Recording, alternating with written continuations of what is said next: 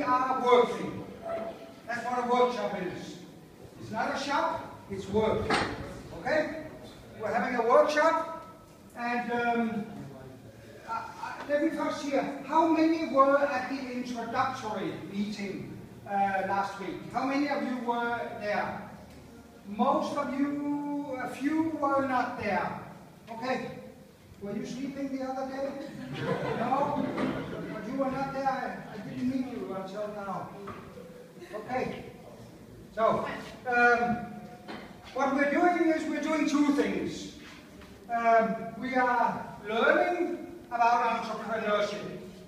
Substantively, we're learning about entrepreneurship.